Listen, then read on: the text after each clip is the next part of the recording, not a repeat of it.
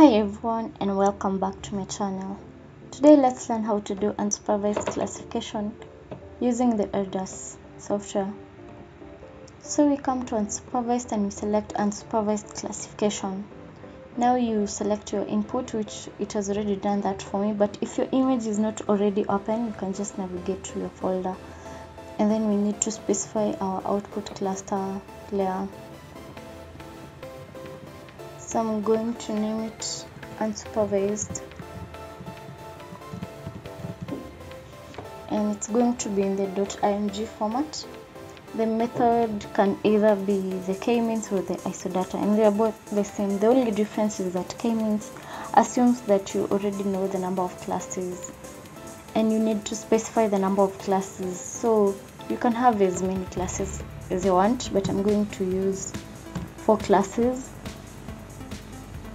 So you can have like 30 classes, but in this video, because I don't want it to be very long, I'm just going to use 4 classes. And then you need to specify the number of iterations, like the number that you want the software to repeat the classification process. So we are going to use 5. That means it's going to do it 5 times. And you click on the classify zeros. So then we wait for it to do the process.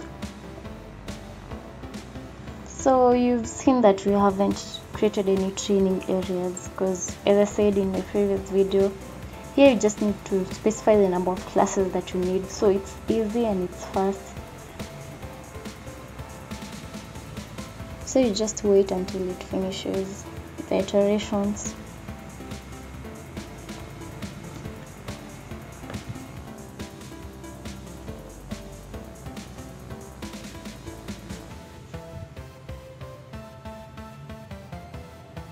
So now it's computing the pyramid layers.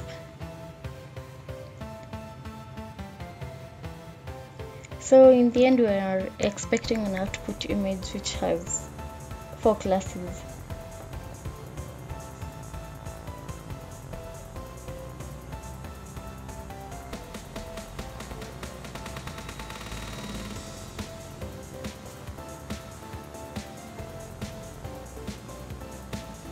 So now it's done.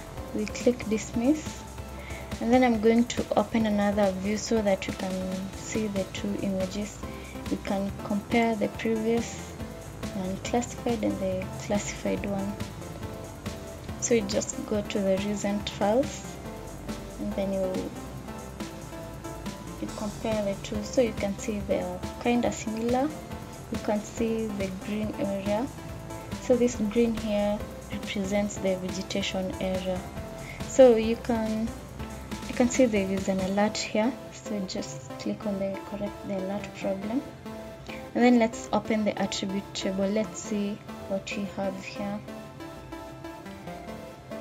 So as I said, we're supposed to have 4 classes. So you can see we have 4 classes, and it's showing you the red, green, blue properties.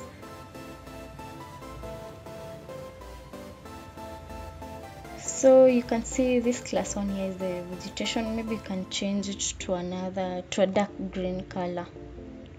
Totally depends with what you want, and you can be able to compare the 2 images. Since if you're familiar with the area, you will be able to know what color represents what class. Like if we link these 2 images here, let's link the views. You click on the link views. So now when I zoom in,